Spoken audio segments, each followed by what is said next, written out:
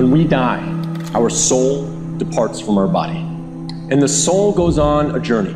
And that is when the soul descends into the grave to be reunited with our bodies. And when the soul is coming down, it witnesses the janazah, the funeral.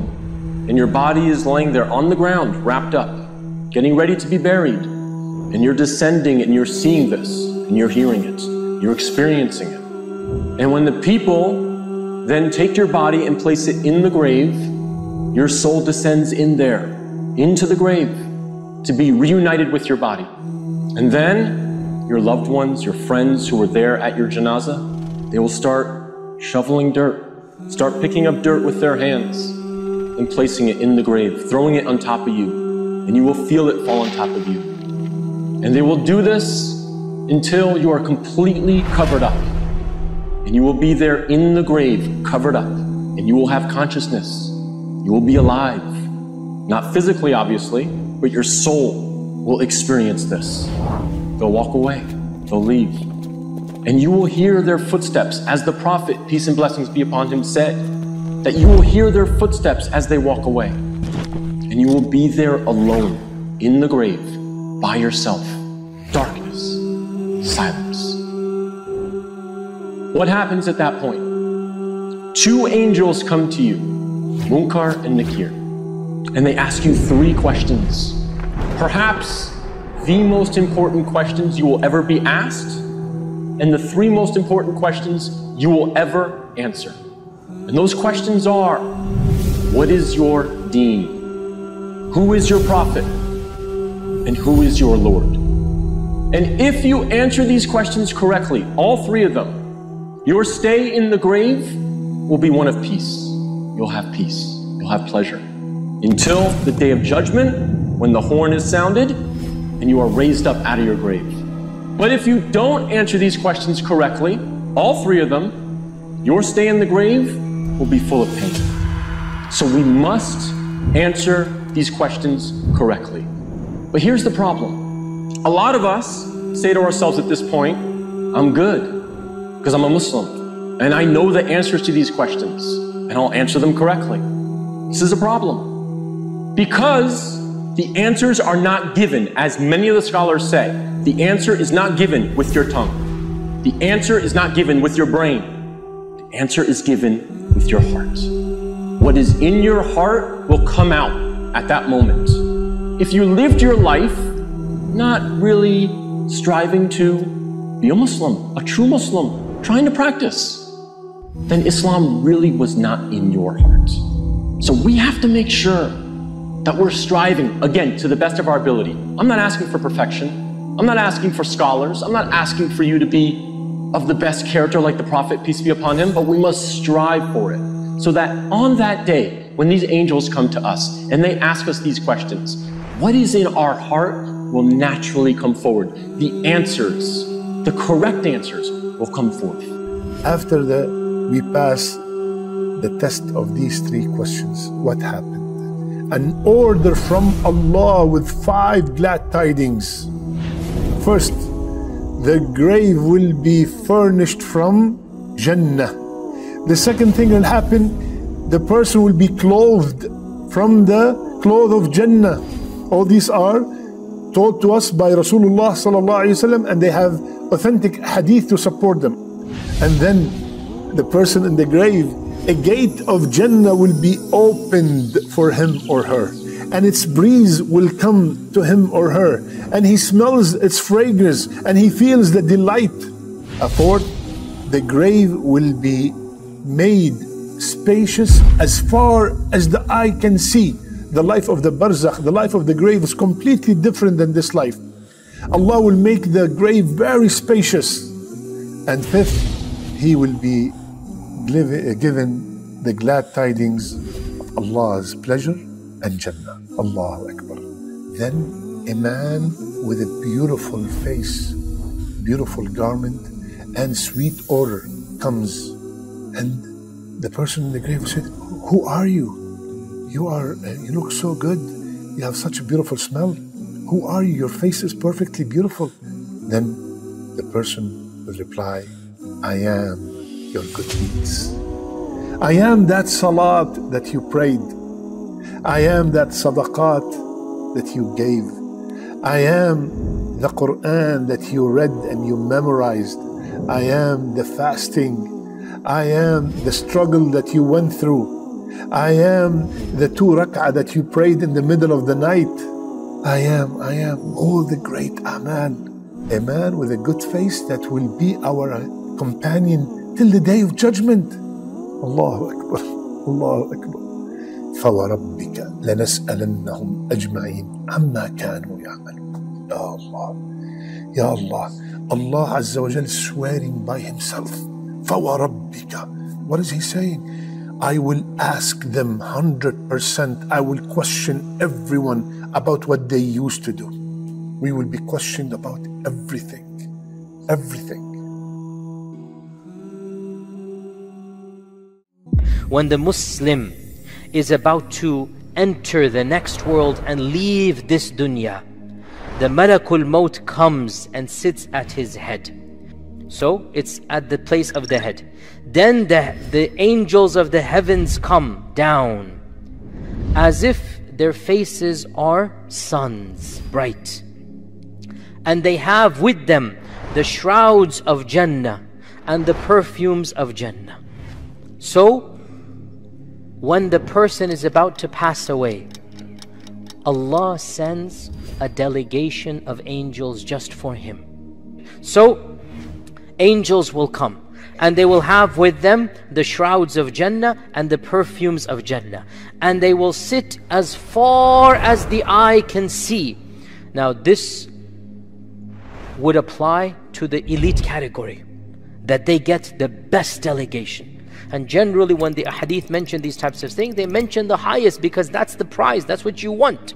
You want to have that level, that as far as the eye can see. Can you imagine, you are in a crowd, you are the center of attention, and you are surrounded by millions, because as far as the eye can see, that's like, imagine, you know, like as far as the eye can see is literally, we're talking about hundreds of thousands, and all of them, they are bringing peace and comfort with their presence. Their faces are shining bright. You can smell the fragrances of Jannah. You can see all of them, they have the kafan for Jannah. What do you think the impact will be when you see this? What do you think the impact will be? And that's the whole point. We want to get to that level. And so they will come down and they will sit as far as the eye can see. Then the angel of death will say, أيتها النفس المطمئنة أخرجي إلى مغفرة من الله ورضوان. O pure and peaceful soul, now is the time to exit. The angel of death has that power that Allah has given him, that he can take the soul. And even though he can take it in any manner, he is taking it in such a gentle manner. He is inviting the soul, come out now. Now come, you beautiful soul, you pure soul, come out, and I welcome you to Allah's maghfirah and Allah's pleasure. So this shows us that at the very, very last millisecond between life and death, the person, even though the monitor is saying his heart is alive, even though he's surrounded by his family, he enters a different realm. Now, from our paradigm, that might be a millisecond, we don't know. From our world, if we look at the watch, it might be something that we cannot even count. But from the perspective of the person about to die, now things go into a different time zone. Because the one who is about to pass away, time and space are different, right? The barzakh is different. They have a different sense of time and space, as we said last time, and everybody understands this. So, that person, while they're still alive, they're seeing all of these angels. They aren't dead yet. They see the angel of death. They can still see the angel of death, and they're still alive in this dunya. And the angel of death is saying, come, pure soul, come, beautiful soul, come out and meet Allah's maghfirah, meet Allah's pleasure. So the Prophet ﷺ said, فَتَخْرُجُ تَسِيلُ كَمَا تَسِيلُ الْقَطْرَةُ مِنَ السَّقَى. So his soul will exit and just go out. The silu, sala yasilu, means to flow. This is the, you say that the river, also has sayalan. It's just flowing. The same word is used. So the Prophet ﷺ said, his soul will flow out like water flows out from a jug. If you pour water out, the smoothness. And by the way, the metaphor is also comfort, because when you see water, all human beings, it's a sign of peace, a sign of calmness. And the metaphor that our Prophet ﷺ gave is a metaphor of calmness. His soul will exit the body like water when it is poured from a jug. So that beautiful, just symmetric coming out, this is how the soul will exit, and it will then reach the angel of death and the angels around it. And the Prophet ﷺ said, they will not allow the soul even 1 second to be unattended. They will take it up to the heavens immediately. In other words, the soul will not be left alone.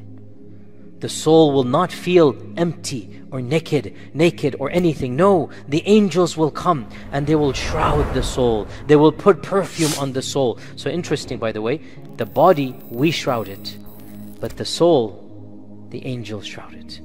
The body, we take care of it. That's our job. That's fard kifaya on us. If the family is there, they do it. If not, then the community will do it. We have to take care of the body that's left behind. But the soul that's going forward, that is the responsibility of the angels. And the angels will wrap it in the delicate cloths of Jannah. And they will put the perfumes of Jannah on it. And every time they were going up to Allah subhanahu wa ta'ala, they will pass by other angels. And the angels will say, who is this beautiful soul? And the angels will respond, this person is Fulan ibn Fulan, and they'll mention him by the best names that the people of earth remembered him by. Anybody who said, oh, you're an honest person, the angels will say, this is Fulan ibn Fulan, the honest person. Somebody would have said, you're so generous to us. So then the angels will say, so-and-so, the son of so-and-so, the generous one. So all of the adjectives that were used on earth in a positive manner, which means what must we do in this dunya, brothers and sisters? Do khair, do good. We want the angels to use those adjectives, right? So the Prophet ﷺ said, the ahsanil asma, the best descriptions that the people gave of him, the angels will give as they're going upwards. Now once again, remember, all of us will go through that. We will all be terrified at that stage. I mean, this is human nature. If you do anything that is new, you will be terrified. How about if you're exiting this world? We will be terrified. What is all happening now? Calmness. Calm. You are being comforted. That not only the angel that have taken you, but every angel you go by, every group that you go by, they're smiling, they're radiant, they're encouraging you. And this is the reward of the righteous life lived in this dunya. The one who lived righteously, now they begin to taste the fruits of that righteousness. So they are going up, and still, I mean, obviously there's still a matter of panic and whatnot. They're going up and up and up, and every time they go, the angels comfort the soul and mention him with good names. And then they reach the highest heavens. And then the Prophet ﷺ said, when they get to the highest heavens, فُتِّحَتْ لَهُ أَبْوَابُ السَّمَاءِ, the doors of the heavens are opened up for him. And so again, imagine the VVIP status. He is the entourage. He is the person, wherever he goes, the doors open up. He's being ushered in with the entourage. How do you think this person is going to feel now? More and more, the calmness is setting in. And they go higher and higher until they say that they get to the highest heavens, the 7th heaven. So throughout all of these 7 heavens, and throughout all of these heavens, the angels are going to be comforting until finally they reach the 7th heavens. Then it will be said, "Uktubu kitabahu fil illiyin." It will be said. Who will say this? In other reports, Allah will say. So Allah will say, write his name in the register of Illiyin. And Illiyin is the name of a register for the righteous people. It is mentioned in the Quran. And it means the highest register, from ulu, from the high. Illiyin, it is the high registration. That is where the highest book is written for the righteous people. So Allah Azza wa Jal will announce, and everyone will hear, write the name of my servant in Illiyin. And then Allah will say, irji'u abdi ila al-ard. Return my servant to this world, because I created them from it, and I shall return them to it, and then I shall bring them back from it one other time. منها خلقناكم وفيها نعيدكم ومنها نخرجكم تارة أخرى. And so his ruh will be returned to his jasad.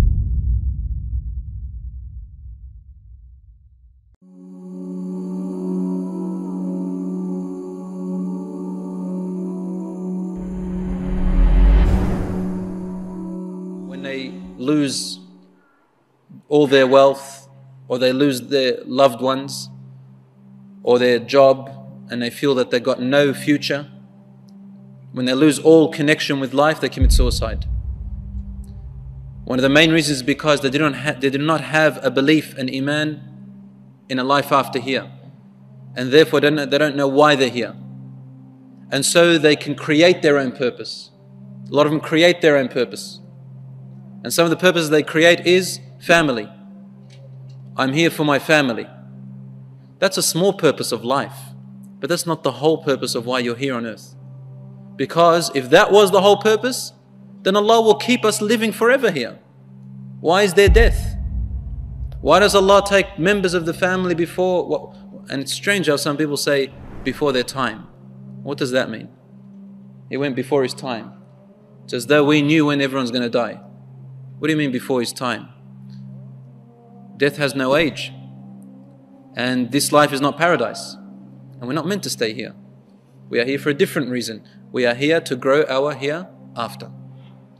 So, Allah subhanahu wa ta'ala has created us, and He will judge us in the hereafter, because He is the just one. He knows where we're going to be, but we don't know where we're going to be. So in order that we don't argue with God on the Day of Judgment, Allah says, you can go through the life and see it for yourself. And on the Day of Judgment, your whole life will be reversed. You will see yourself from the moment you died, you will see everything going backwards. You're living, and you're reliving the moments until you are a baby. And then Allah subhanahu wa ta'ala saves you from that, so you can stay alive. So you don't return back until nothingness. You see it all, forwards and then backwards. Everything. And so people who deny, their hands and their feet and their eyes and their ears and all of that will bear witness that you did it. There is no running away on that day. But before that day comes, there are signs. And it's quite unusual that some people, they say, I didn't have a sign before I died. Everyone has a sign before they die. Everyone. Everyone. But these signs are different. They come in various forms. Some people have immediate signs of death before they die, such as illness, such as even spiritual feelings. Others, they don't have any of these signs. It just hits them like that. But the signs I'm talking about is time. Time. As time progresses, as you grow in age, you're actually getting smaller in age.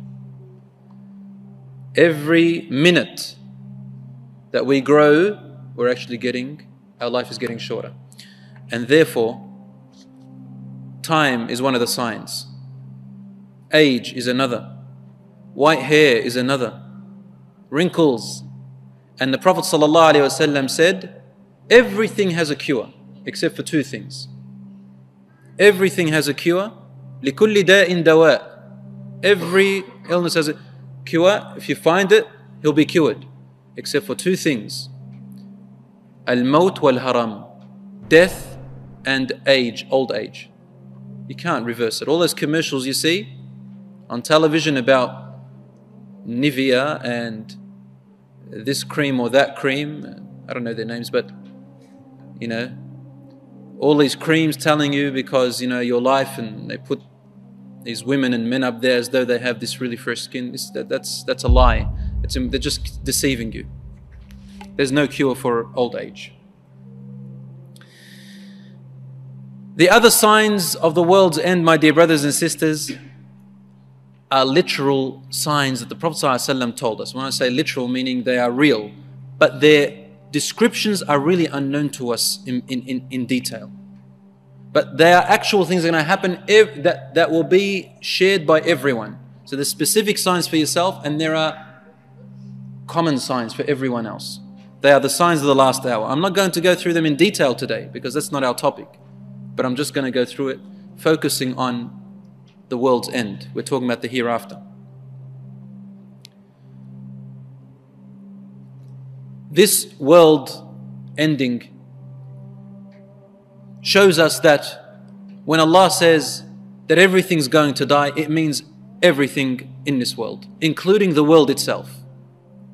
Allah says in the Quran, كل من عليها فان ويبقى وجه ربك ذو الجلال والإكرام. Everything on it will perish. The only thing that will be left is your Lord, presence of your Lord. And Allah subhanahu wa ta'ala says in several verses that the world and the sky will perish. And the Prophet ﷺ used to say, "Ad-dunya faniya," the world is going to perish. A man asked him again, "When is the last hour?" He said, "Don't ask about that. What have you prepared for it?" But the point is, they're asking because the Prophet had told them ﷺ, the world's going to end. Allah says, يَوْمَ تُبَدَّلُ الْأَرْضُ غَيْرَ الْأَرْضِ وَالسَّمَاوَاتِ. The earth, the world, and the sky will be changed. From the world and the sky you knew once to another world and sky. Meaning Allah is going to destroy it and recreate another, different to it. Destroy it, make another one. And Allah subhanahu wa ta'ala, He replies to those who deny the end and resurrection by saying, look at the life that you live in now. وهو الذي يرسل الرياح بشرا بين يدي رحمته حتى إذا أقلت سحابا ثقالا سقناه لبلد ميت فأنزلنا به الماء فأخرجنا به من كل الثمرات كذلك نخرج الموتى لعلكم تذكرون أو تذكرون. So Allah subhanahu wa ta'ala says, look at the way we created the life as an example of how we are going to resurrect you. Look at how He sends winds and clouds as a good sign for you of mercy, so you can have water, so you can grow your crops and eat. When the clouds fill up, we take it to a land that is dead, land that has no crops, nothing, it's dry, drought. And from it we bring back life of fruits. كذلك, just like that, Allah says, كذلك, just like that or similar to that, we will raise the dead people. Allah says, I say this to you in the hope that you may remember and reflect. So there are many signs or ayat of this. And Allah says, كَلَّا لَتُبْعَثُنَّ. Behold, you shall be resurrected. The signs are many. There are minor signs and major signs. As for the minor signs, they began when? Who knows when they began? The minor signs of the closeness of the world's end. The death of the Prophet ﷺ. Naam, his death. So that's 1,437 years ago now. To us it seems a long time. But I want to say two things. If you're 10 years old, 30 years old, 40, 50, 60, in your mind, it was a long time ago. But how do you feel? You feel like it was only yesterday. Isn't that right? 60 years, 100 years, it feels like just yesterday. In your mind, it was a long time ago. But feeling, it's only a little bit. If you lived for 1,000 years, wallahi, it's going to feel the same. There's a narration about Nuh alayhi salam. He lived for 1,000 and about 150 or up to 1,350 years. Different narrations, but more than 1,000 years. And on his deathbed, the people asked him, how do you feel living all this long time? And he says, it's like a person opened a door, took a step to the other side and then closed the door. And he's trying to say that you don't even feel it. It just passes like that. So whether you're now or in 30 years' time, it's the same thing. You're going to feel the same as now. So Allah subhanahu wa ta'ala says in the Quran, اقترب للناس حسابهم وهم في غفلة يلعبون. The day of accountability has come very close to the people, while the people are in an illusion of their own. Ghafla. They're forgetful of it. They're too busied away from it. Yal'abun. They're playing around. Allah says, do you not consider that when the day comes, it may come to you while you are playing, or while you are just in ghafla, forgetfulness, or unaware? So when the world ends, brothers and sisters, it will be a time where the majority of the people of the world are going to be in losthood, forgetfulness, ghafla, meaning unaware, too busy with imaginations and illusions and things, ideas they've made up. People will be busy in their world of music. Why do I say music? Because the music has an extraordinary effect on the mind and the heart. People listen to it to get out of misery and sadness and get out of the reality of life, but it doesn't take them towards good. It doesn't take them towards God. It doesn't take them towards the Quran. It doesn't take them towards going and doing, good deeds. They'll just do what the song tells them to do. If it's love, they'll live love. If it tells them about death, they'll probably commit suicide. If it tells them about Satanism, they'll go and worship Satan. Whatever the song tells them, they start living it. Some people are living in a world of money, so they try to bring up all this money and try to live in it. They're in that ghafla. They want to forget about death, so they're busy with luxury, entertainment, and all of that stuff. And others are busy with other things, addicted to drugs, addicted to desires of their own. The point is, Allah says, the last hour will come when people are in that ghafla. They're busied with some type of illusion in this world that makes them unaware of why they're here. That's a temporary. And Allah says in the Quran about these types of people to the Prophet ﷺ, when the Prophet tried to call them and teach them, and he would tell them, please listen to me, I want to save you. And a lot of them wouldn't listen. Allah said to him the following verses. فذرهم يأكلوا ويتمتعوا ويلههم الأمل فسوف يعلمون. Let them eat, and let them entertain themselves, and let them play, and let false hope delude them. And let their hopes of whatever their ideas are, let it delude them. Let it take over their minds for a little temporary while. فَسَوْفَ يَعْلَمُونَ. At the end of it, they're soon going to come to know the reality. It's going to face them. It's going to grab them, it's going to face them right in the face. And they can't run away from it. So Allah says, let them eat, let them drink, let them entertain themselves, let them play, let them be in their losthood, whoever they are. Let them, and what Allah says, وَيُلْهِهِمُ الْأَمَلِ. And let hope busy them. What's hope? Hope is good in Islam. Allah tells us have good hope in Allah, have good hope in His mercy. Well, that's not the hope that the Quran is talking about. Saying let hope, meaning they've made up their ideas. They don't want to learn, they don't want to hear about heaven and hell, they don't want to hear about death, they don't want to hear about God, they don't want to. It's talking about those who follow their desires, and so they begin to fill, or they begin to fill their life with busyness of other things. Hope for, let's say, I don't know, to be rich in the future. Hope to be this or be that, or receive this or receive that in this world. Hope to live longer. Hope to just keep going. Yani, let me give you an example. I'm sitting in this room one time, and they're in a work area, and I hear this person. He says, "Oh, look, yeah, talking. We're going to retire. He's talking about retirement and superannuation and all that stuff. Subhanallah. What is it? Probably about 40 years old, saying, can't wait. The retirement when we're 60 years old, then we retire. And he goes, it's scary. And then they were talking about it and saying things like, Oh, but life expectancy is 70, 80 years old if you're healthy. So that's another 20 years or 25 years more after retirement. That's a long time, you get to... And this person is having this hope where he doesn't even know what's going to happen to him tomorrow. Allah says, let hope delude them. Don't practice your deen. Don't come closer to Allah subhanahu wa ta'ala. Keep in with your bad desires, because you have this false hope that you're still going to live for longer. Later on you'll repent. Later on you'll become a good person. Later on you'll busy yourself with all these things. Later on. For now, you're still young. They're still young.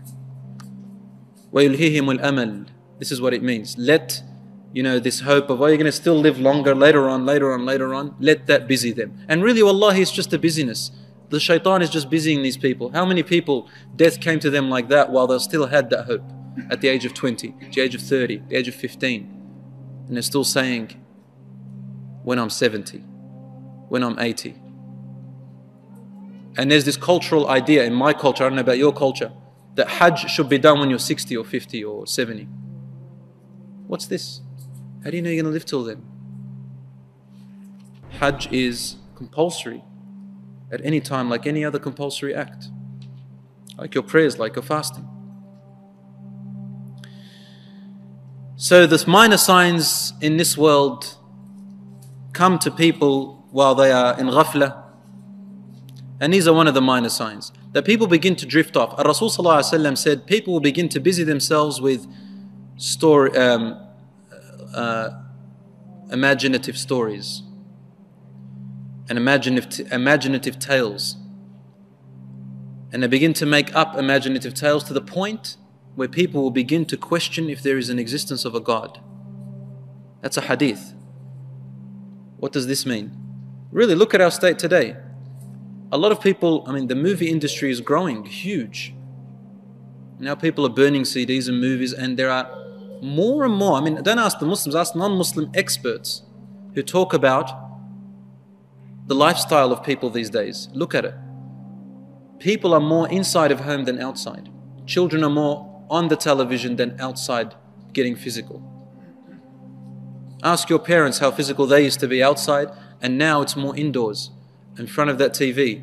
LCD screens are getting bigger and bigger, plasma TVs, you can see it. People are focusing on the quality of what they want to see and hear. You go out to the store and you don't know what to buy. You think, I'm going to spend $300 on a TV, and you end up spending $4,000. Why? Because this TV has a slightly better picture than this TV. Or this TV has got a slightly higher resolution than this TV. What I'm trying to say is that one of the minor signs of the last hour is that this world of entertainment, this illusion that we want to live in, has become a priority in a lot of people's lives. Really. Am I wrong? So inside this world of illusion. And the TV has become the world of illusion. And then they want all the nice stereo system around them. The ones, the little tweeters that get, and the ones that bring out the other noises that go, as if you're living in there. They want to live outside of the realm of this world. They want to get out of this world. It's true. And they want to live outside of this world. They don't want to live in it. It's another form of intoxication, if you like, but on a smaller scale. Now, if you can monitor it and manage it, it's okay, inshallah. I'm not telling you to be one of those Muslims who don't think I'm weird now, but telling you that use it in a halal way, but don't be extravagant. And I just want you to realize that it can really get people addicted to all these things. They're running away from this world. And we are getting into that hope of illusions. And when you watch these people who are watching all these movies and everything, movies are now dictating what people think and believe. I've heard young people say to me, this is a new form of counseling which I have to now, I've never counseled this way before, wallahi. It's only in the past year.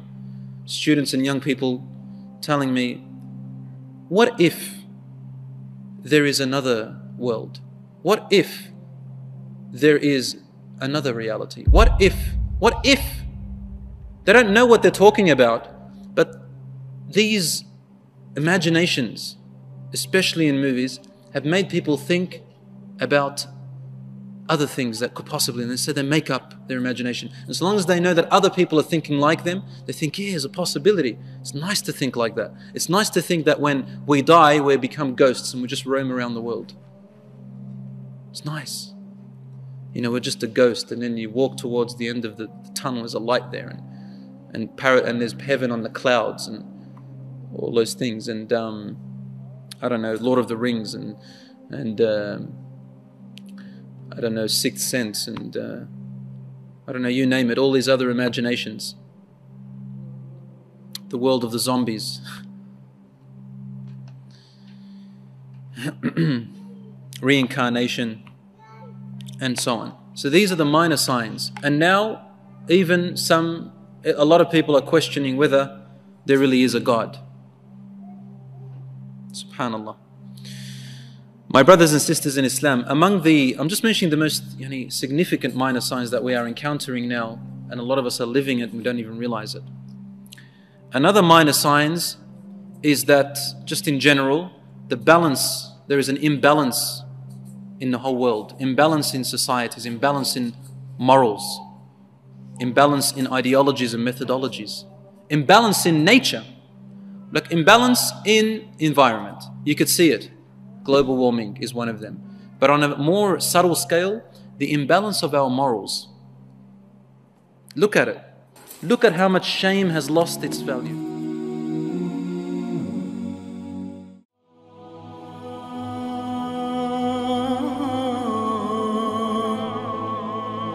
The Quran says, you are busy piling up, calculating, developing your careers, your money, your occupation, your wealth, until you visit the graves. Think about it. When was the last time that you went to a funeral? Was it your mother? Was it your father? Was it your grandfather? Was it your uncle? Was it your cousin? Was it your friend? Was it your wife? Was it your husband?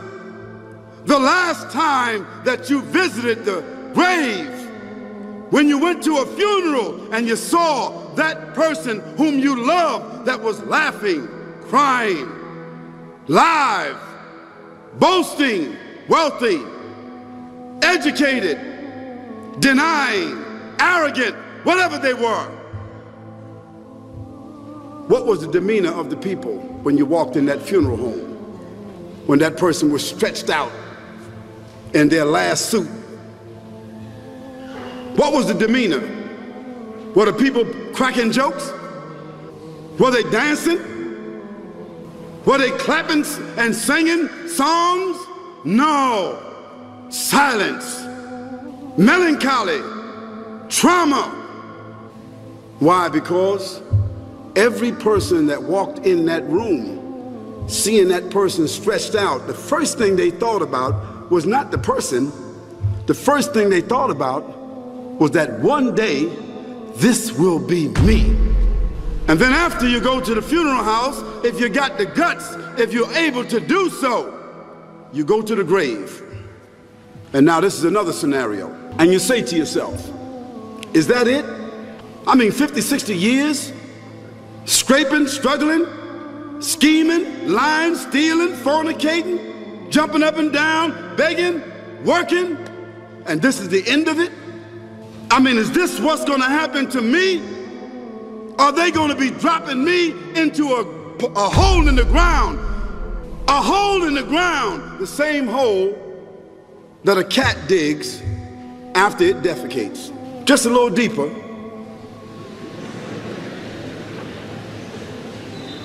But for the same reason. The cat digs a hole because the cat has dignity, something that human beings don't seem to have.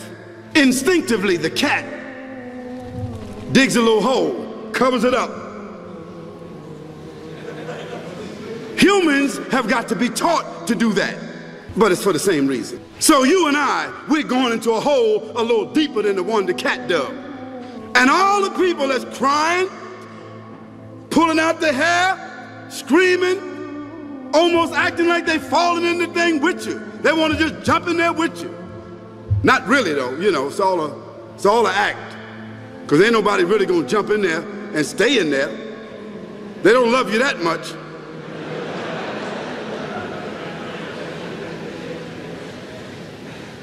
And then after all the shoveling, After all the shoveling get done, and they fill it up, and the box, you can't even see the box no more, the coffin that cost $5,000. I don't know what did they burn somebody in a $5,000 coffin for?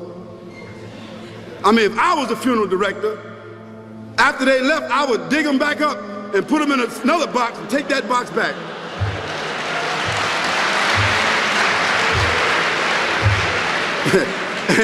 and honestly, I'm telling you, that's what they do. Yeah. So after all the money and all the drama, and they dig that hole and put you in there and cover you up. So it really means that after all this time and the people walk away from that grave, it's over. What about that person in the grave? What's happening? Because you know and I know that death is almost like sleeping.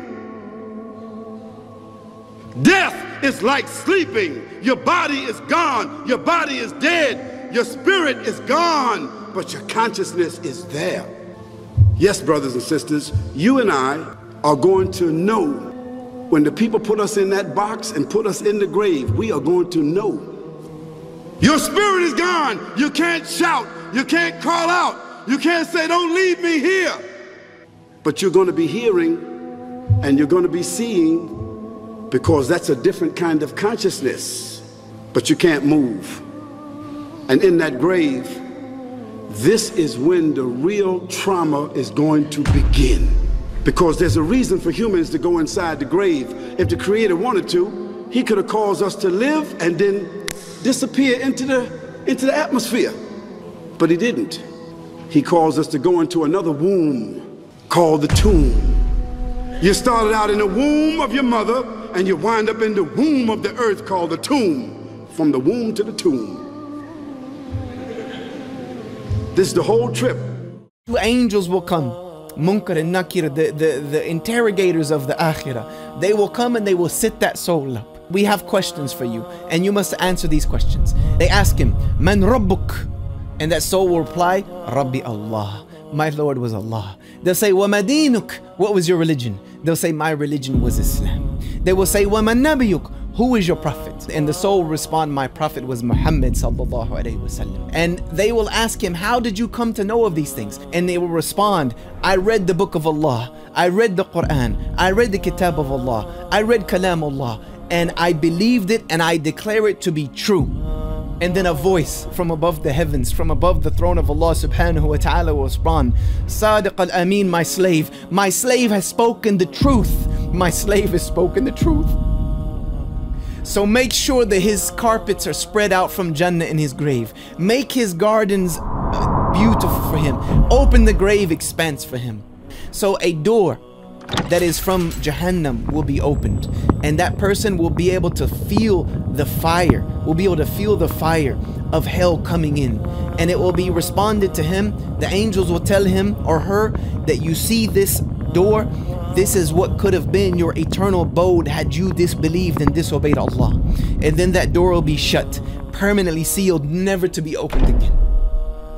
And then a door to Jannah will be opened. The perfume of Jannah will come pouring into their grave, and it will be said to them, this is your final abode because of your belief. Because of your belief, subhanallah. And it will be said to him, rejoice in the delights for you, because this is the day that you were promised by Allah subhanahu wa ta'ala. This is the day that you were promised. Beautiful figure, gorgeous, will come and sit down next to them. And they will look at that person and say, who are you? You are so beautiful. So I've never seen something or someone so beautiful in my entire life. Who are you? And that person will respond, I am your good deeds. I am your good deeds. And Allah has sent me to keep you company until the day that you meet Him, because you kept your promises. And that soul will continue to cry out every single day until the day of judgment. That soul will cry out, my Lord, establish the hour. Establish the hour right now. I want the day of judgment to come now, because I want my promises. I want what was promised to me. I want it now. This is the state of those who believe.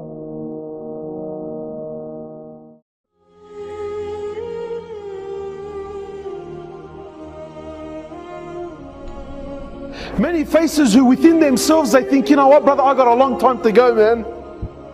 I'm young, brother, I'm young. Brothers, I've had the most interesting 5 weeks of my life. I've buried almost 8 brothers in the last 5 weeks. All of which were under the age of 25. All of which were under the age of 25 years old.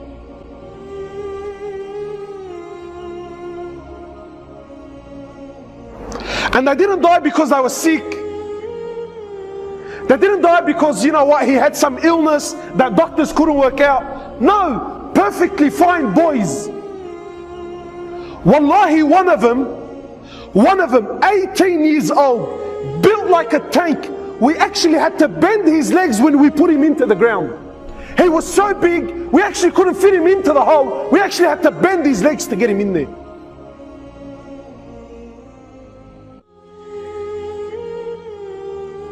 Under the age of 25. And ask me how many of them prayed. None of them.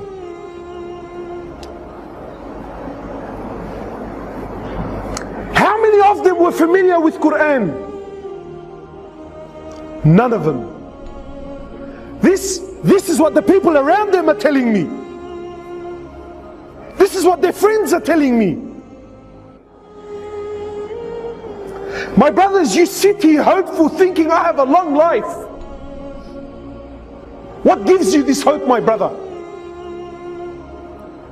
Go to the cemetery, billah alaik, please. I urge you, go to the cemetery and look and read the tombstones. But gone are the days when, you know, wallahi, I remember growing up, death belonged to Abu Ali and Abu Ahmed, who's done Hajj, and all of his kids are now married, and you know, he's got grandkids, he's 70 years old, he's croaking a white beard. Those days are long gone. You know, I'm 30 now, and for the most part of my life, every funeral I went to was in the old section of Rookwood Cemetery. In the last few years, we filled up that one, plus 2 new sections that they gave us, and we're already halfway through the new one that they gave us. And 70% of these people that are buried there, 70% are under the age of 35 years old.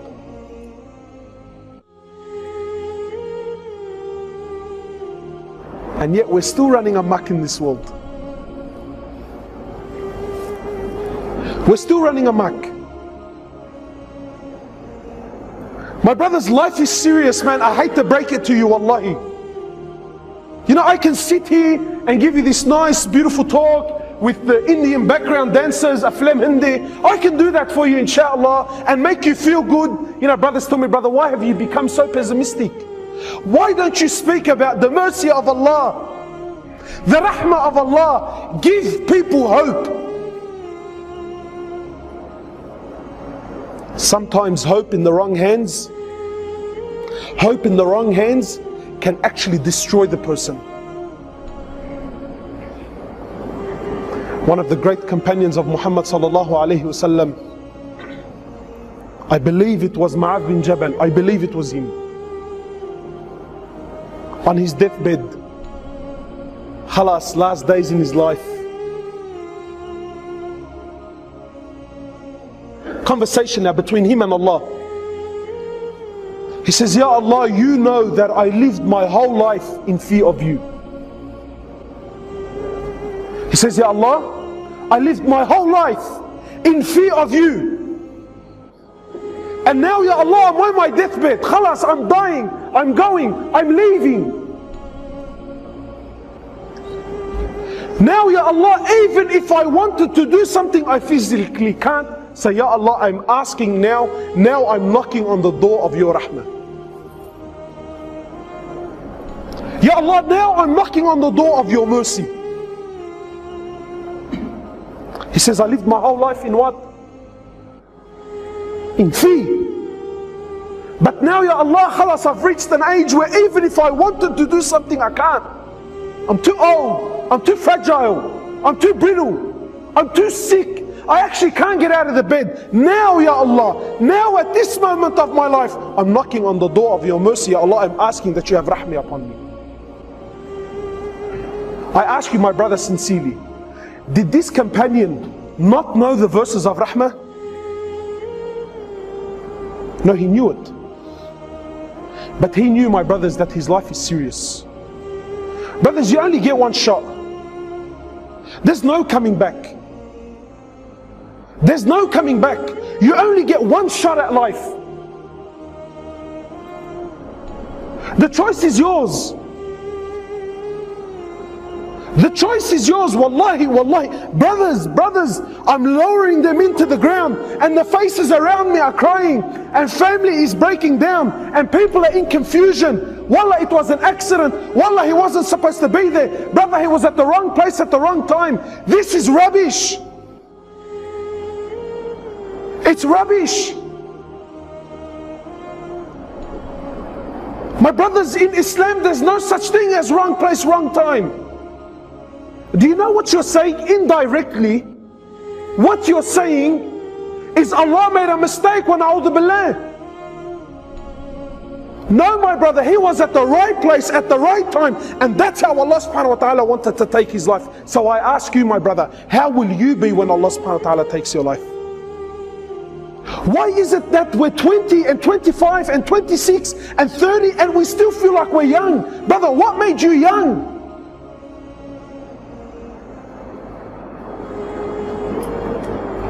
My brothers, you have one shot at life. One shot. There's no coming back. You can't come back to fix things up. Please, my brother, wallahi, I'm begging you, not for my sake, for your sake, make it right, man. Make it right.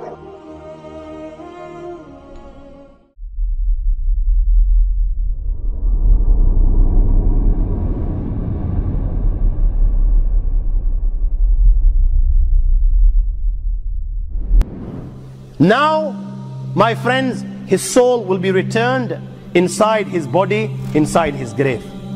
Now it will be the grave's turn. And what will the grave say? The grave will say, كُنْتَ لَأَبْغَزْ مَنْ يَمْشِي عَلَى ظَهْرِ إِلَيَّ. Out of all the people that walked on me, you, Abdullah, was the one I hated most of all. You, O Abdullah, was the one I hated most of all. O Abdullah, I've been waiting for you all this time. I've been waiting for you to come to me. Now that you have come to me today I will make you pay the price. Today you will know how I will deal with you. At that time, my young friends, the grave will embrace him with such force that the ribs of one side, they will penetrate into the other side. And Rasulullah ﷺ practically demonstrated this. He took the fingers of his right hand and he placed them in the fingers of his left hand like this. This is what will happen. This is what will happen. And now, the angels Munkar and Nakir will come. Jibreel Amin on one occasion asked Rasulullah, Ya Rasulullah, I want you to describe these angels for me. So Nabi Kareem Sallallahu Alaihi Wasallam was told, okay, O Muhammad, without telling you the size of these angels, أبصارهما كالبرق الخاطف وأصواتهما كالرعد القاصف وأنيابهما كالصياص وأنفاسهما كاللهب يطعان في أشعارهما بين منكبي كل واحد منهما مسيرة كذا وكذا. أبصارهما كالبرق الخاطف, that their eyes glitter like lightning. Seen a flash of lightning? This is how their eyes glitter. وأصواتهما كالرعد القاصف, you know their voices rumble like thunder. وأنيابهما كالصياص, their teeth are like the horns of a bull. Their hair reach their feet. The distance between their shoulders is miles apart. You know, if you wanted to cover the distance from one shoulder to other shoulders, it would take you days and days. كَنُّزِيَتْ مِنْهُمُ الرَّحْفَ وَالرَّحْمَ إِلَّا بِالْمُؤْمِنِينَ. Rasulullah ﷺ was told that in these people, there is not even an ounce of mercy inside their hearts. Their mercy is only for the true believers. They will come to everyone. مَا كُلِّ وَاحِدٍ مِّنْهُمَا عَمُودٌ مِّنْ حَدِيدٍ لَوْ اجْتَمَعَ عَلَيْهِمْ مَنْ فِي الْأَرْضِ مَا حَرَّكُوهُ. Each one of them will carry a hammer of steel. My young friends, all those within the dunya, from the humankind and jinn kind, if they were to get together just to pick up one of these hammers, never mind moving it an inch, they will not even be able to move it a millimeter. Not even a millimeter. They will come to him in his grave. They will reproach him. فينطحران انتحارا يتقعقع منه عظامه وتظول أعظام من مفاصله فيخر مخشين عليه. They will reproach him in such a manner. Allah protect that every bone in his body will begin to crack. Every bone, they will reproach him. He will faint. When he comes round, they will ask the three questions. من ربك؟ ما دينك؟ من هذا الرجل؟ يا هذا اعرف مكانك. Recognize where you are. Look around you. The dunya has come to an end. You are now inside the grave. Tell us, Man Rabbuk, who is your Lord? You know, you and I were sitting here and we're thinking, yeah, yar, I read the kalima la ilaha illallah Muhammad Rasulullah. Who doesn't know the answer to these? Who doesn't know the answer to these? My Lord is Allah, my deen is Islam, and this man is Muhammad. Who doesn't? These are simple. My young friends, you know, in there, if you haven't lived a life according to the teachings of Allah and His Rasul Sallallahu Alaihi Wasallam, you know what? Just as those that wine and dine whilst they're alive are whining and dining on deathbed, and rather reading the kalima la ilaha illallah, they're uttering nonsense like give me intoxicants to drink. If you spent a life like this, when these angels ask you these simple questions, and indeed they are simple questions, my friends, you will not have the answer. Now this guy was whining and dining. You know, when the question is asked, Man Rabbuk, who is your Lord? What do you think he will say? Allah says in the Quran, أَرَأَيْتَ مَنِ اتَّخَذَ إِلَهُ هَوَىٰ. You know, he was one of those, his God, his Lord was his desire. He didn't listen to Allah, he didn't follow the teachings of Rasulullah, he was following his desires.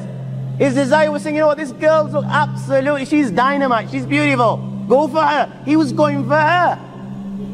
His nafs was saying, forget salah, yaar, let's go chill with the boys, hang out on the street corners. He was doing this. His nafs was saying, you know what, it's not too bad to have a tablet or two, enjoy yourself. You know, you've only got 10, 15 years, life's to enjoy. That's what he was doing. He was listening to every single thing that his nafs was saying. This was his God, so what is he going to say? La ha ha la adri, I don't know. We'll ask him. They're going to ask him, Ma deen, what's your deen? There was no deen in his life, yeah? You know, he believed that, you know, you turn to Allah when you're 70. You know, when you can't pull anymore, you've got nowhere to go, you know, bones are cracking, you've got arthritis, you know, you become weak, wrinkles on your faces. This is what he believed, that you go for Hajj at that age. Till then, you know, you enjoy. So what's he going to say? What's your deen? There was no deen in his life. He was just a chiller. Man hadha rajul. Who was this man? He didn't know who Muhammad sallallahu alaihi wasallam was. He read the kalima la ilaha, but he didn't know who Muhammad was. He never followed Muhammad sallallahu alaihi wasallam. He used to follow the likes of, you know, Ronaldos and the Messis, the Ronaldinhos. He used to follow people like, you know, the movie stars, these pop stars, you know, the way they were combing their hair, the walking the walk and talking the talk, and the clothes and the cars, you name it. For him, they were the role models. What's he going to turn around? What's he going to say? He's going to have an answer. Ha ha la adri. And at that time, my friends, فَيَضْرِبَانِهِ ضَرْبَةً يَتَتَايَرُ الشَّرَرُ فِي قَبْرِهِ. They will strike him with that mace with such force, my young friends, that the sparks will spread throughout the grave. Sparks will spread, and it will be said to him, look above, and a door will be opened to paradise. He will look above, he will the door will be open to paradise. He will be able to see paradise. He will be able to see the blessings of paradise, and it will be said, Ya adu Allah, O enemy of Allah, Hada manziluk law ata'ta Allah. How do you worship Allah? Then this was your abode. But you didn't. Rasulullah sallallahu alaihi wasallam at that time swore by his life. Walladhi nafsi biyadih. He swore by his life. You know, at that time, he will feel such regret, the likes of which he's never felt before. You know, that's when reality will come before his eyes. You know, he's seeing Jahannam, and he knows now that he's been deprived. He knows what's going to happen thereafter. At that time, Rasulullah swore by his life that individual will feel such regret, the likes of which he's never felt before. A door will be open towards hell, and it will be said, O adu Allah, hadha manziluk lima asayta Allah. O enemy of Allah, this is your abode because you disobeyed Allah. and the hot fire of Jahannam will keep on entering his grave, and he will roast right till the day of judgment. Hadith of Bara ibn Azib, after the questions, a caller will call out, أن كذب عبدي فافرشوا له من النار والبسوه من النار وافتحوا له بابا إلى النار. Give him the clothes of Jahannam, give him the bedding of Jahannam, and open a door towards Jahannam for him. Thereafter, a man will come inside his grave. قبيح الوجه قبيح الثياب منتن الريح. This man is ugly of face, his clothes are ugly, he stinks. He will come in his grave, and this man will begin to mock. He'll begin to take the mick, and he will say to him, you know what? Abshir billadhi yasu'ak. Good news. Good news. Glad tidings of what? Alladhi yasu'ak. Of that which troubles you, of that which gives you taklif, of that which brings you pain. Hadha yawmuka alladhi kunta tu'ad. You didn't believe. You were just too big to believe. هذا يومك الذي كنت توعد. My young friend, this is the day that you were promised. Allah mentioned it in the Quran, what your outcome will be if you reject. Rasulullah mentioned it in hundreds of hadiths, what your outcome will be if you reject. The A'imma on every Jummah would remind you of the consequences. In gatherings like this, you were reminded of these consequences. But you refused to believe. You didn't believe that you were going to die. You didn't believe there will be accountability. You didn't believe that the angel will come. Today, you will pay the price. And he will ask, and who are you? فَوَجْهُكَ الْوَجْءَ الَّذِي يَجِيءُ بِالشَّرِّ. Your face brings bad news. Who are you? He will turn and say to him, أَنَا أَمُلُكَ الْخَبِيثِ. You know the bad deeds that you performed in the dunya? I am those deeds. Allah has given me a body so that you can see what you did in the dunya.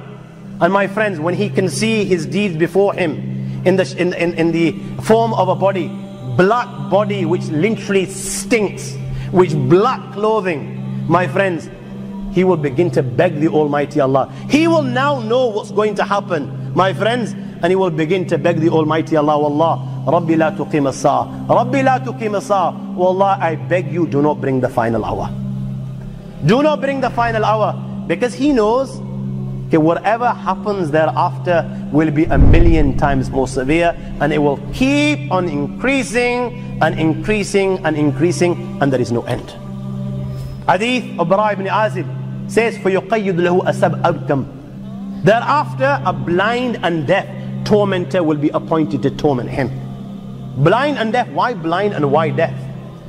So you know, when he's crying inside his grave, and he's begging, and he's shouting, and he's screaming, and tears of blood are flowing from his eyes, and he's begging for compassion and mercy to be shown, these tormentors will be blind and deaf, so they cannot see him crying, and they cannot hear him begging.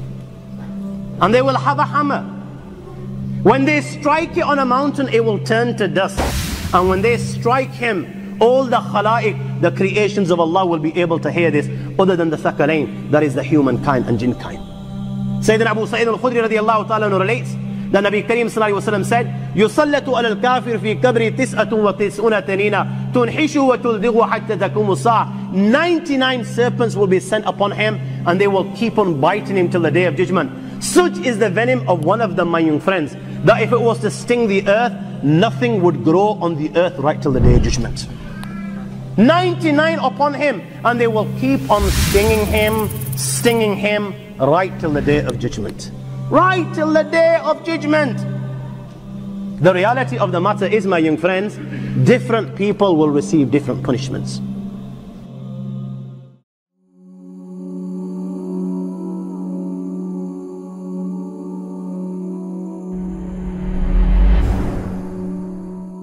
If you don't have that faith in Allah, and you don't have that reliance on Allah, and if you don't trust Allah, you will be so sad. You will not be able to live a day. When I die, where am I going? I promise you, I trust Allah and His mercy. And I trust that I'm going to a better place. I have no option, subhanallah. I tried a little bit here and there. I seek forgiveness from Allah on a daily basis.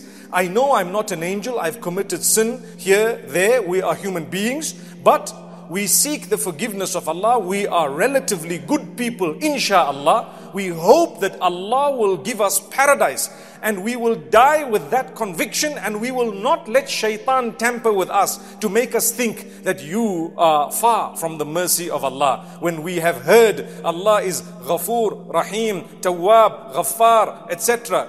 Wadud, most loving, most kind, most forgiving, most compassionate. I know those qualities of Allah. Why should I doubt Allah? For what? If I go back to Allah, wallahi, I'm going to a better place than I am right now. I'm not. Meaning, I'm not shaking in my conviction at all. And this is what keeps a believer going. Otherwise, you become so depressed. You struggle with anxiety because you don't know what's going to come and you have no trust in Allah. That does not mean everyone who is struggling with anxiety has weak faith. No. But it does mean that faith would help you overcome anxiety. There's a difference between the two.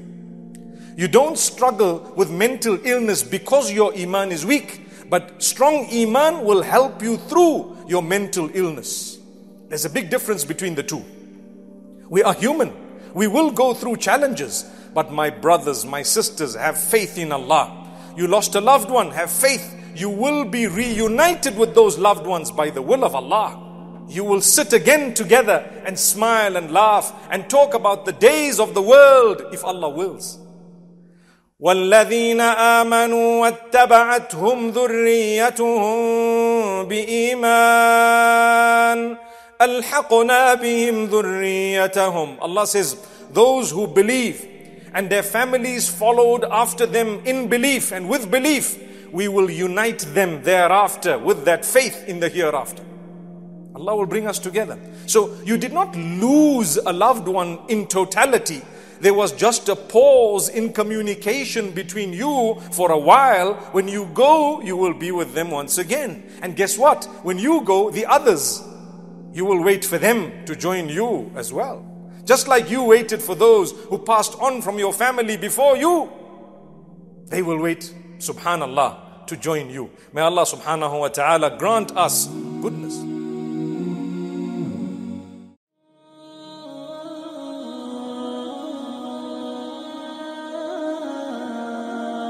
In one of the chapters of the Quran, this is a book of 6,626 verses, 114 chapters, that was revealed to a man called Muhammad, the son of Abdullah, who himself claimed to be a prophet of God, like Jesus, like Moses, like Abraham, like David, like Solomon. He claimed to be a prophet. And we believe, as Muslims, that he was a prophet. We believe that this Quran was in fact revealed to him. This is what our belief is. You don't have to believe that, but we do. In this book, among other things that I'm going to tell you about this book, there's a verse that says, أعوذ بالله من الشيطان الرجيم بسم الله الرحمن الرحيم تبارك الذي بيده الملك وهو على كل شيء قدير الذي خلق الموت والحياة ليبلوكم أيكم أحسن عملا. Says, glory be to the one in whose hands, whose power there is all the dominion of the heavens and the earth that you and I cannot even imagine. It's established that there is a power, there is a mind, there is an intelligence, there is an authority, there is a sovereignty behind this, what we call the creation. وَهُوَ عَلَى كُلِّ شَيْءٍ قَدِيرٌ. And that power and that sovereignty has all absolute power. Not humans, not governments, individuals or collectively, past, present, future, nothing. We're just sophisticated sperm drops. That's all we are. Sophisticated. But that's where we started out. And in the end, dust to dust, ashes to ashes, that's all we'll be. وَهُوَ عَلَى كُلِّ شَيْءٍ قَدِيرٌ الَّذِي خَلَقَ الْمَوْتَ. It is that authority, that power, it is that mind, that intelligence that has created the heavens and the earth and everything in it, and created death for the humans before giving them life. Think about that. Death was conferred upon us before we were even given life. It was already there, inescapable.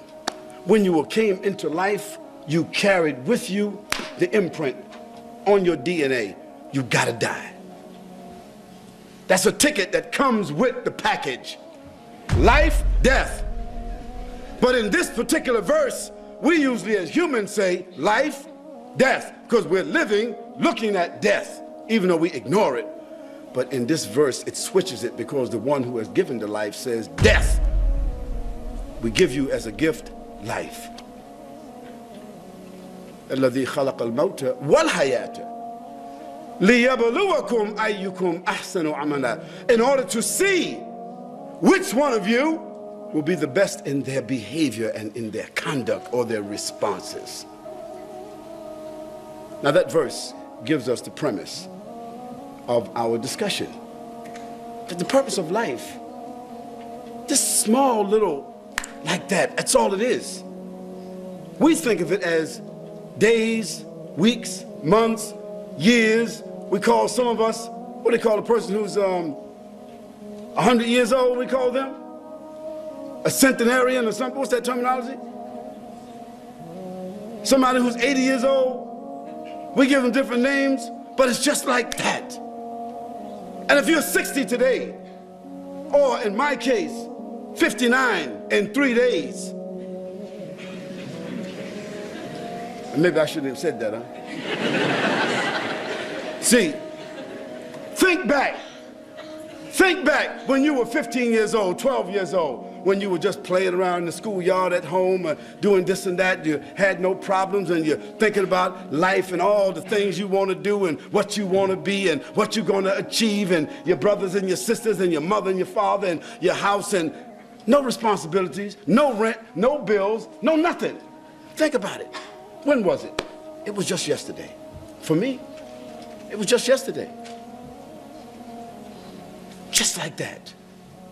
Where has the time went? What has happened? And now, today, everyone will agree. It seems like the sun rises and sets, and the day is just going like this. You can't even say, what happened? What's today? He said, today is Tuesday. So Tuesday, brother, this is Thursday. He said, what happened? It's time. Because time is nothing but a capsule. Time is nothing but a drop of water on the windowsill, and the sun comes, it's gone. That's time. And that's what you and I have been given. We've been given time. And what you're going to do with this here time.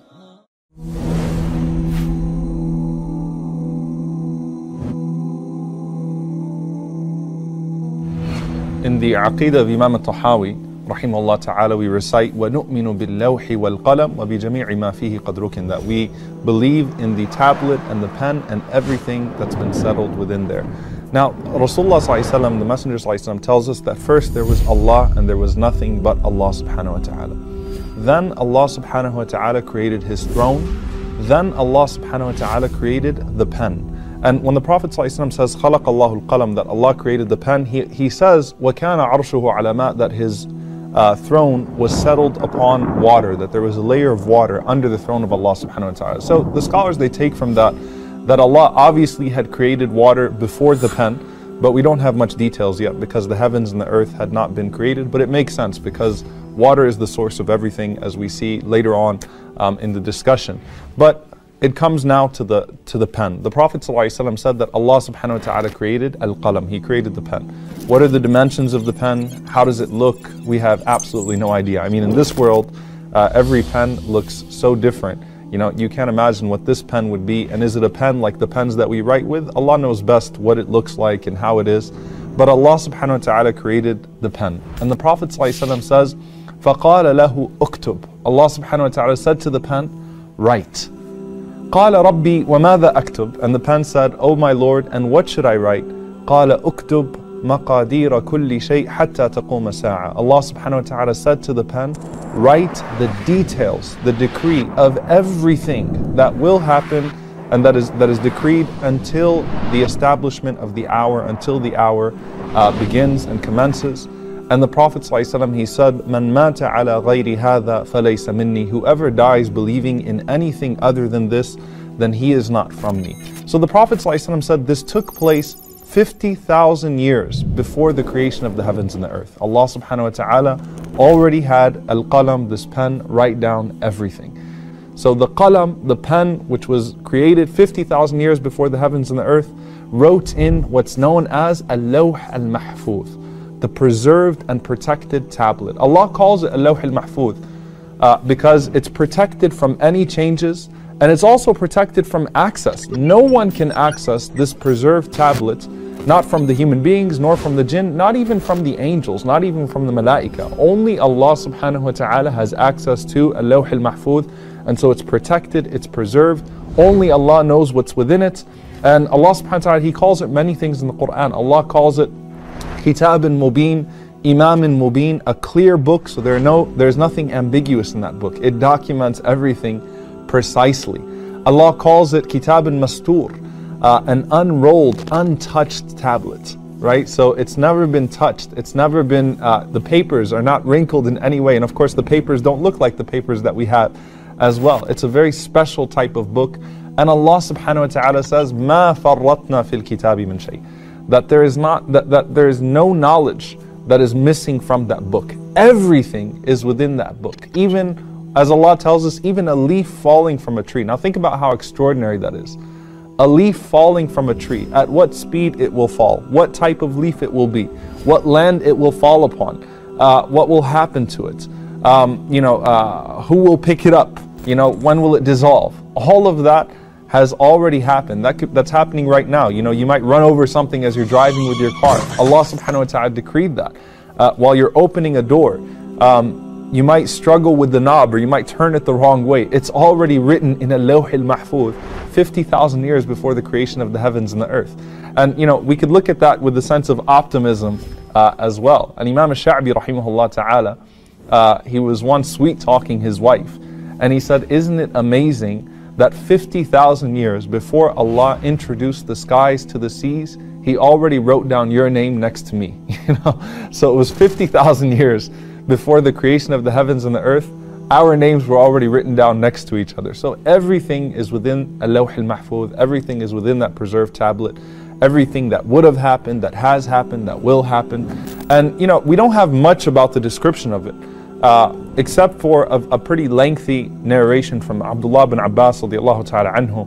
And Ibn Abbas radiallahu ta'ala anhu, he says that al-lawh al-mahfuz is preserved in al-bayt al-ma'mur, which we'll probably talk about later inshallah ta'ala, the frequently visited home where the malaika, the angels, do tawaf. And it's preserved directly under the arsh of Allah subhanahu wa ta'ala, directly under the throne of Allah subhanahu wa ta'ala in the 7th heaven. And he said it's made of red rubies. And of course not the red rubies that we see. It's made of a special type of red rubies.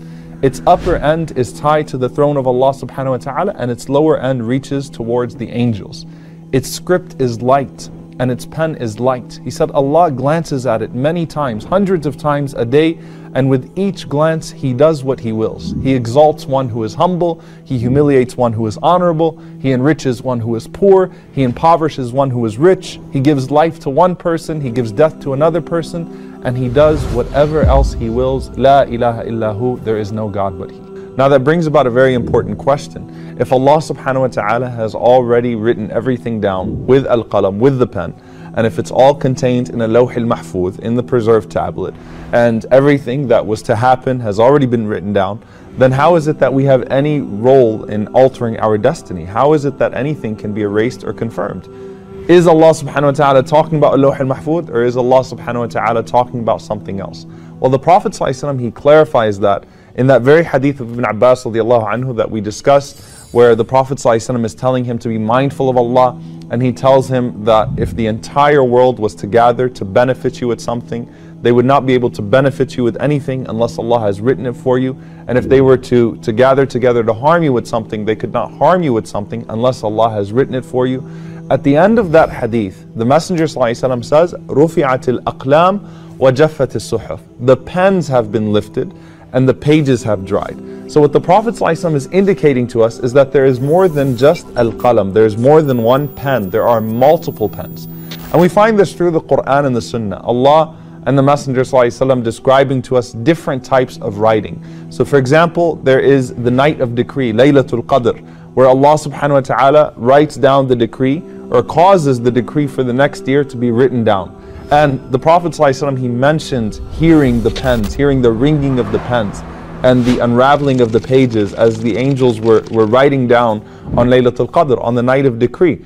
And Ibn Abbas radiallahu ta'ala anhu, he takes it even further. He says that everything that is to happen the next year is written down that night.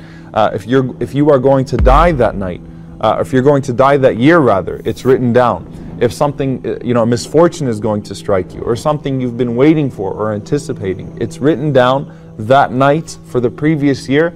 Then he even says that the names of the people who are doing Hajj the next year are written down on Laylatul Qadr. Also, the Prophet ﷺ mentioned to us the angel that comes to our mother's womb when we are still just 4 months. And he writes down the things that Allah subhanahu wa ta'ala decrees, which are our lifespan. So it's already been written down how long you're going to live, your date of death. SubhanAllah, before your date of birth, before you're actually born, your date of death has already been written. Think about how profound that is, how you can't, you will not be able to alter that, right? Rasulullah ﷺ mentions, he writes down as well your rizq, your sustenance, meaning every single penny that you would earn, every penny that would go into your bank account, every single balance that you would ever have, it was already written before you were brought in. So don't think it's in your hands. Don't think that you need to rush to do haram or do prohibited things because you're going to somehow get more than what's been decreed for you. It's already been written down for you. Lastly, the Prophet ﷺ said, Sa'id aw Shaqi. He's written down as a happy person or a deprived person. And Shaqi is the opposite of Safi. So, which means to be full and which means to be fulfilled. So Shaqi here, the context of it is that he's deprived of goodness. He's deprived of true happiness, which is the happiness of the hereafter. And that's something that's very profound as well, that we're already written that way once we're brought into this world. So again, how do we alter that? And then Rasulullah ﷺ, or rather Allah subhanahu wa ta'ala mentions to us, كُلَّ يَوْمٍ هُوَ فِي شَأْنٍ. That every single day Allah subhanahu wa ta'ala is writing. Every single day Allah subhanahu wa ta'ala is decreeing. Now, where does that leave us? Then what's the point of making dua? What's the point of working? What's the point of doing anything if it's all been written down? The only thing we've established now with multiple pens and multiple papers is that's more that's being written down against us, right? Well, the Prophet ﷺ said that all of that can be changed by dua. All of that can be changed by supplication. Okay, the only thing that cannot be changed by virtue of supplication is al-lawh al-mahfuz, is the preserved tablet, because al-lawh al-mahfuz in its writing already takes into consideration what would have happened had you not made dua and what would happen as a result of you making dua. The records of the angels do not indicate that. So what that means is the records of the angels might say that your date of death is April 1st, 2015. Okay, but then you call upon Allah subhanahu wa ta'ala, or you do good deeds, because the Prophet ﷺ, he said that nothing causes the lifespan of a person to increase like his good deeds. So you do good deeds, and Allah subhanahu wa ta'ala, he sees that, and Allah subhanahu wa ta'ala causes your date of death to change. Now the angels' records would be changed. Al-Lawh al-Mahfuz would already have your previously decreed date of death, as well as the new date of death that came as a result of you making dua or as a result of you doing good deeds. So Lawh al-Mahfuz is perfect. It already has that into consideration. The same way that, by virtue of you eating or drinking, you extend your life for another day, or by virtue of you taking this medicine, you overcome that sickness. Allah subhanahu wa ta'ala already takes it into consideration in Lawh al-Mahfuz, what would have happened had you not taken the medicine, and what does happen as a result of you taking the medicine. And so dua is spiritual medicine. Okay, dua, supplication is our spiritual medicine, and nothing is beyond our dua. Nothing is beyond our supplication.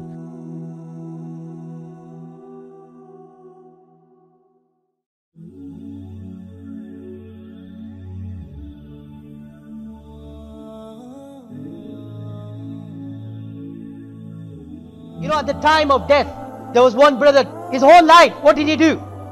He was an alcoholic. He would drink day and night with his friends. When his time of death came, listen to this carefully. When the time of his death came, his family were all around him. And they were saying to him, Beta, recite La ilaha illallah. Say the kalima La ilaha illallah. And what is he saying? He is saying, give me a vodka, you have one also. At the time of his death. And with these words, he leaves this world. Another brother, hooked onto music, day and night, 50 Cent, Snoop Dogg, in his car, blasting this music, in his home blasting this music, 24/7, nothing else to do. At the time of his death, my brothers, true incident, sad but true, Muslim, youngster, at the time of his death, family is saying, recite La ilaha illallah, and he is singing songs of 50 Cent and Snoop Dogg, and this is how he leaves this world. My brothers, you will die at your appointed time, but the choice is yours. If you lived a life of good, if you lived a life of obedience to Allah, if you were an obedient Muslim, you performed your salah, you didn't violate the commandments of Allah, then the Messenger of Allah sallallahu alaihi wasallam says that at the time of death, when the angel of death comes to him, Allahu Akbar. An angel of death, you know who the angel of death is? Ibrahim alayhi salatu wasalam asked him once. He asked him, O angel of death, show me the appearance that you undertake at the time of taking the soul of a good person, of an obedient person. So Ibrahim alayhi salatu, the angel of death, he takes this form, and Sayyidina Ibrahim alayhi salatu wasalam, what does he find in front of him? He finds a beautiful, handsome young man in front of him. More beautiful than him he has never seen in his whole life. Dressed all in white. A beautiful fragrance, beautiful musk was emanating from his body. A fragrance that Ibrahim ﷺ had never smelled before. Sayyidina Ibrahim ﷺ said to the angel of death, that if at the time of death there was no other joy, no other blessing for a good soul, then your appearance, this appearance that you have shown me, would suffice, would be sufficient. Then Ibrahim ﷺ requests him, O angel of death, show me the appearance that you undertake at the time of taking a bad soul. He says to him, O Ibrahim, you will not be able to bear it, you will not be able to see it. Ibrahim ﷺ insisted. Angel of death says to him, turn away, turn your face away. He turns his face away. The angel of death then tells him to look. When Ibrahim ﷺ looked in front of him, what does he find? He finds a pitch black giant standing in front of him with long hair. All dressed in black. Pitch black giant standing in front of him. Rijlahu fil ard wa ra'suhu fis sama. His feet were on the earth and his head was in the sky.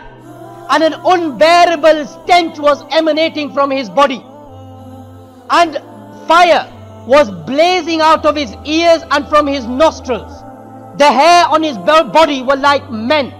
And fire was blazing out of the nostrils and out of the ears of these men.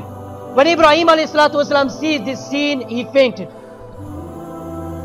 After some time, when he became conscious, he said to the angel of death, that if at the time of death there is no other punishment for a sinner, then seeing you in this state alone would be sufficient for him.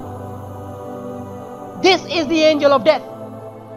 If you were a good soul in this dunya, if you lived a life of obedience, if you corrected your lives, make a resolution today that inshallah we will repent to Allah, we will correct our lives, we will come onto the way of deen, inshallah. If you come onto the way of deen, and if you are a favorite of Allah, if you are a good soul, then at the time of death, my brothers, the angel of death will honor you. And as soon as he comes to this soul, what does he say? He says, O friend of Allah, Allah gives his salam to you. Allahu Akbar. Allah gives his salam to you. Subhanallah.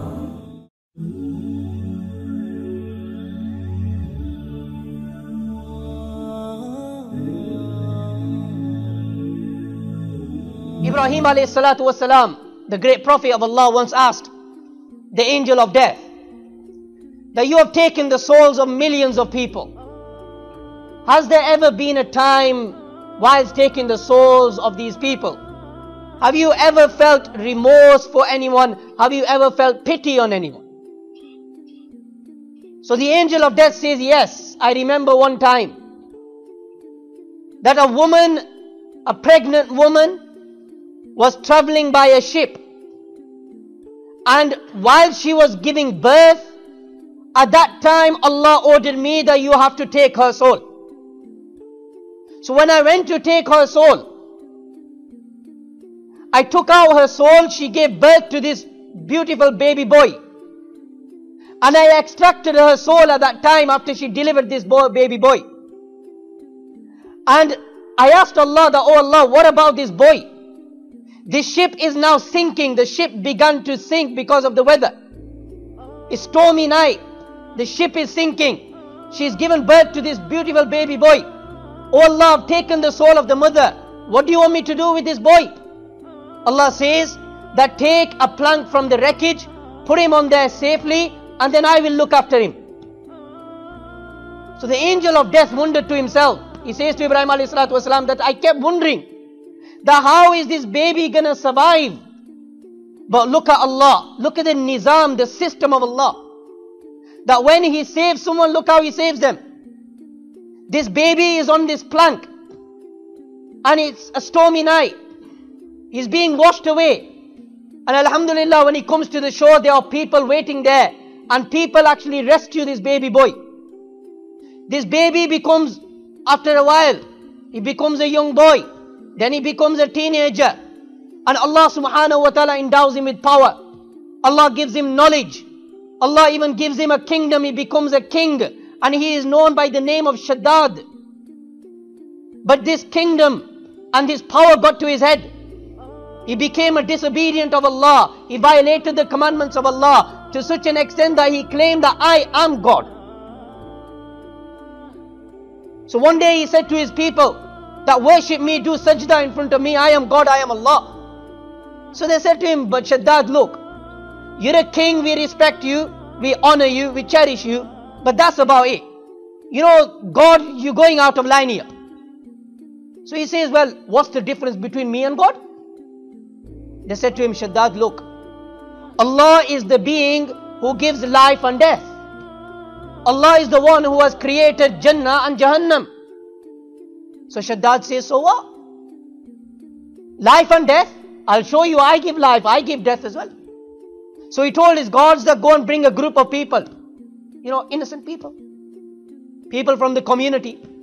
And this group of people are brought before Shaddad. And then he makes two groups out of them.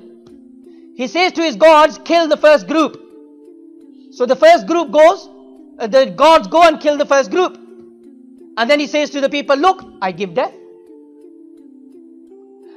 Then he says to his gods that go and kill the second group.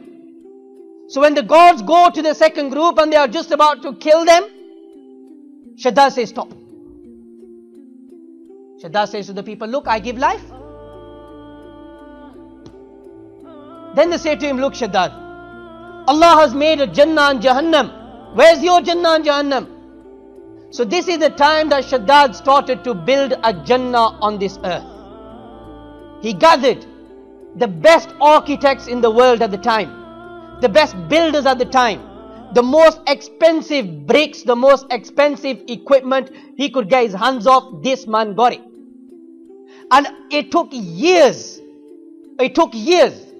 And these architects, these builders actually made something resembling a Jannah. They made such a beautiful garden. So many fruits in this garden. Beautiful women. Trees, Allahu Akbar. Such beautiful trees they made. That the flowers, when the wind would blow, from the flowers, the smell, the fragrance of musk and amber would emanate from these flowers. Such a beautiful Jannah. He made a Jannah on earth. Now come the day of the opening ceremony. Shaddad is the special guest. It's his Jannah. He's eager to see his Jannah and show the people that, look, I have made a Jannah as well. And he was challenging Allah. So he gets onto his horse. He's going to this Jannah on this opening ceremony. When he got to his Jannah, and when he was just about to come off his horse, he put one step off his horse, and one step he took inside his Jannah. At that time, the angel of death was there waiting for him. One step inside, one step outside. He asks him, who are you? He says, I am the angel of death, and I have been ordered by Allah to take out your soul at this time, right now, at this minute. And the angel of death extracts his soul, takes his soul out. And then later Allah informed the angel of death that, oh angel of death, this is that same very boy who you saved. You took out his mother's soul, but you saved him. This is that same boy whose soul you have taken out today. My brothers, death is in Allah's hands. Only Allah knows when you're gonna die. The story here that someone called Sheikh Muhammad, a sheikh from Saudi Arabia, and he told him, a young man called Sheikh Muhammad and said, Sheikh, I want to tell you something very serious. He said, what? He said, we have a friend, and this friend is very good in computer, IT, internet, things like that. Okay, so what happened? What about your friend? He said he went somehow, this person, he went to the porn website, and it's not easy to go into the website because it's blocked and there is a lot of firewall, and alhamdulillah, some of the countries that you don't have access to it easily. So this boy who is a very good in the internet and things like that, he managed to get inside the he went inside the website, this porn website, and he starts seeing some videos, some pictures, this and that. And then suddenly this whatever he's watching, it stops from the website. It stops, and it says that in order to get whatever you want, you have to pay the subscription fee. You have to subscribe. So he subscribed, and he paid good amount of money to do the subscription. He gave them their email. Of course, for anything, in order to make an account, you need email, you need password, you need, and if it's paid, you have to pay through the Visa and whatsoever. The subscription was for 5 years. He did a subscription for 5 years that every week he will get these kind of videos and pictures every week with a lot of package. So when this boy paid, they sent him an email that, okay, your account is activated. You will receive every week from our production, from our filth, whatever that they are doing, you will receive every week a package, and that package will have movies, clips, videos, and pictures of the latest, our production, our filth, trash. Now this boy, proudly feeling that he did an achievement, he went to the place where the other young boy sitting, his friends, and he went and he took his mobile. He says, see, now he's proudly telling other people, see what I have, see. And everyone in the place got crazy. Oh, what is this? Where you got this clip from? Where you got this picture from? And he is so proud. Yeah, I actually managed to enter to one of the website and did this and that. So of course, now those who are himself and these people, of course they know salah, nothing, far away from Allah, doing all the sins. So everyone starts saying, okay, give me this website, the quality, the pictures, and blah blah blah, all this, it's very good. We want to go and get also. So he said, no, you have to pay a lot, because I paid and you have to pay. And by the way, the subscription was for 5 years. He did a subscription for 5 years that every week he will get these kind of videos and pictures every week with a lot of package, these files. So he said to the friends that, see, you have to pay a lot, but I can do something for you. Give me your email. Give me your email. So everyone started giving them the email. So he collected almost 20, 30, 40 emails, and these friends went to another friends and got their emails. So he reached, up to 50, 60, 70 emails. And he went and he did something, and then every week, everyone receiving the same email. Same email from this man. Every time he receives an email, he sent to up to 70 people. And everyone, and when he goes to the places where they sit, he feels so proud that he did something, you know, achievement he did, like, you know, I'm the one who's you know, giving you all this for free, and I paid for it, you don't have to pay for it, you know, I'm the boss. So the one who's now talking to the sheikh, he said, now the problem actually, after 6 months, this boy, he had an accident and he died. Okay. We took him to the graveyard, we did everything, all the rituals, we do the burial and everything. Then the boy, the one who's talking to Sheikh now, he says, after a few days I received an email. When I checked the email is from the one who's dead. The one who's dead, I received an email from him.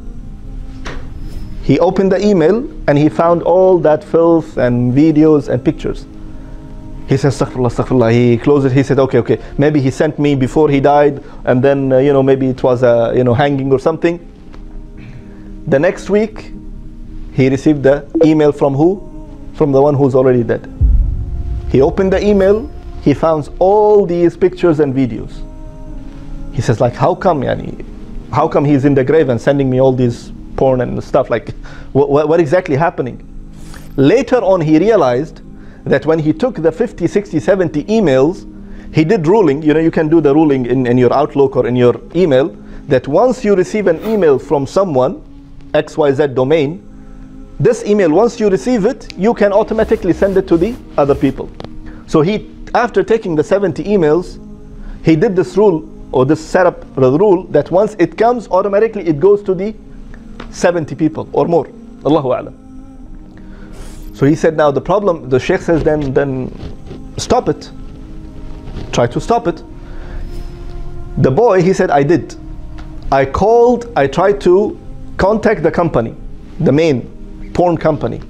I figured, because it's mentioned in the email from where the email is coming from, so I contacted them. And I told them that, see, this man, this person, he is no more anymore, he's no longer anymore, he's dead. Can you please stop the subscription? So they replied back to this person that, give us the username and password.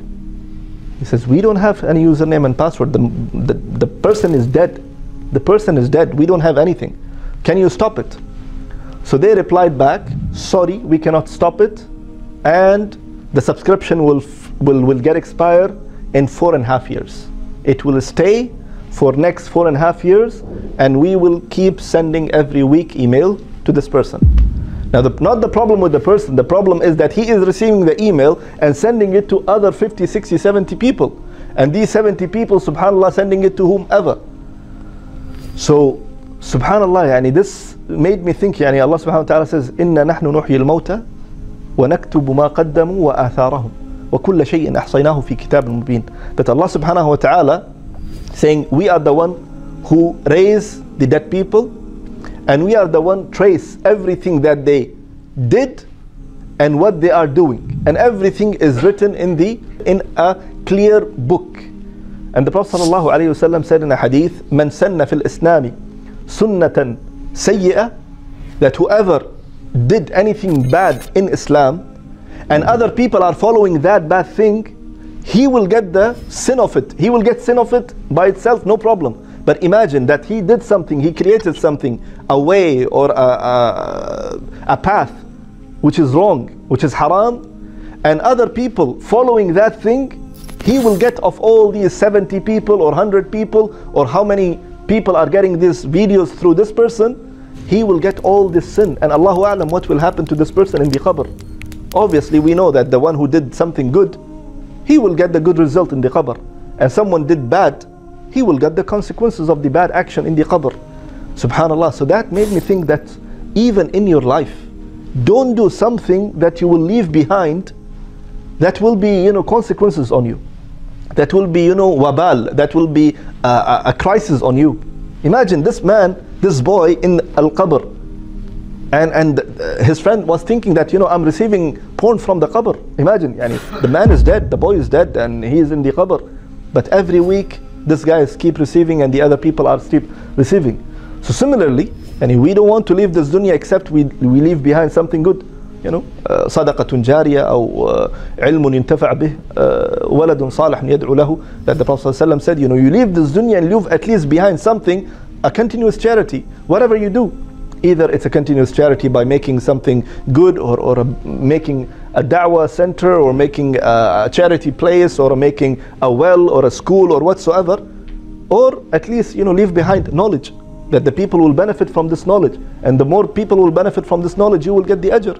Or at least, Allahu Akbar, or at least give good upbringing, tarbiyah to your children, so whenever they remember you, they make dua for you. Whenever they make salah in sajda, they will remember you and they will say, Allahumma aghfir li abi, aghfir li ummi, oh Allah, have mercy on my father, oh Allah, have mercy on my mother, at least.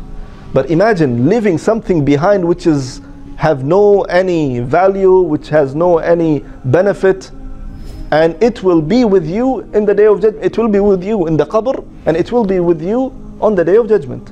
Subhanallah. So I ask Allah subhanahu wa ta'ala to make us among those who always try to seek the path of Allah subhanahu wa ta'ala and follow the path of Rasulullah sallallahu alayhi wa sallam. Ameen ya Rabbil Alameen. And this is something that wallahi actually made me to think that, you know, I should do something good in my life. Life is short, Allahu A'lam what will happen, and we should do something, and we should not leave anything behind that you know, either people are getting sin because of, you know, my action, or people are cursing me because of my action. Both ways, because the Prophet ﷺ, beside the action, the Prophet ﷺ says, if there is a mayyit, if there is a deceased person, and the people of this earth, yashhaduna lahu, they will witness that he was a good man, Allah subhanahu wa ta'ala will have mercy on him. But if people witness on a person that he was a bad man, bad character, arguing, angry, this and that, then Allah subhanahu wa ta'ala will deal with him accordingly. Antum shuhada Allahi fil ard. You are the witness of Allah subhanahu wa ta'ala on this earth. So we don't want to leave this dunya unless we do something good. The beneficial hadith that the Prophet ﷺ says, كل أمة معافى إلا المجاهرون. All my people of this ummah will be forgiven except those who are doing it openly. So sins. So the companion said that how come they will do it openly? So they said that they will do something in the night, and Allah subhanahu wa ta'ala put the barrier, put the hijab on their action. But the problem is the second day they will come and sit with their friends and families and whosoever, and then they boast about it. You know, they will say, you know, last night what I did this and I did this and I drank this place and I went this place and So Allah subhanahu wa ta'ala keep covering you with His rahmah, and you are keep exposing yourself, and you are actually exposing and ripping that hijab that Allah subhanahu wa ta'ala is putting on you. So Allah subhanahu wa ta'ala will not forgive this kind of person. So the Jazakallah khair brother, and he said, you know, this could be the equivalent with this boy, the young man, the one who openly was proud that, you know, I did this and that.